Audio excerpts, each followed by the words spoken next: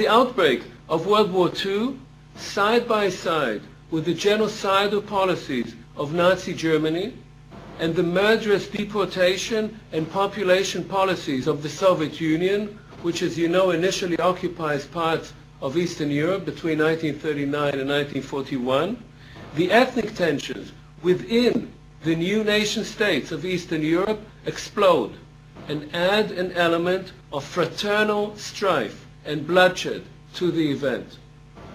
So if we think about the violence in Eastern Europe, of which the Holocaust is a large part, it is not only the violence perpetrated by the Nazi regime and the Soviet regime on either side as they enter these areas. It is also internal and fraternal, and it goes back to inter-ethnic tensions dating back at least to World War I, in many cases, of course, much further back. So, for instance, in eastern Poland or eastern Galicia, Ukrainian militias, police, and insurgent army units helped the Germans carry out the mass murder of the Jews and simultaneously carry out, on their own initiative, policies of very bloody ethnic cleansing of Poles in Volhynia and Galicia. During the Holocaust, the Jews were a minority that had no nation state, and thus no clear, unified voice to speak on its behalf, which is somewhat different from most of the other ethnic minorities.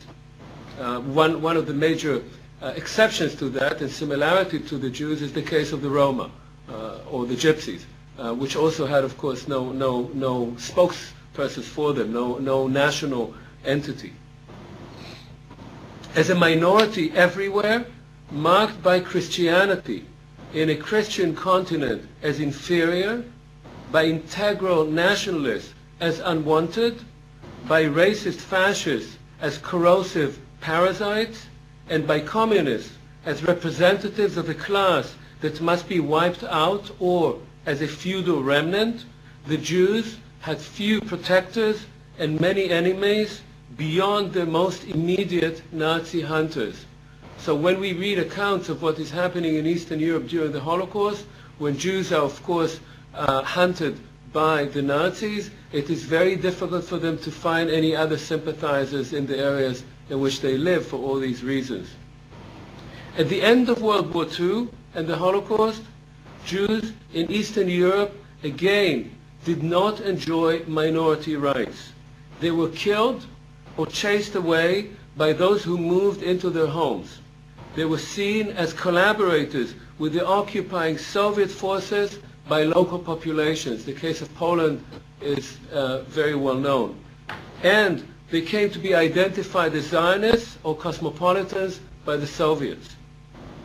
Minorities in Eastern Europe, with some exceptions, have become much less of an issue after the ethnic cleansing, deportations, and genocide of so many people. But for Jews in Soviet Ukraine and Russia, the issue of ethnic discrimination or anti-Semitism remained pertinent until the fall of communism and the vast immigration out of the former USSR and its former republics.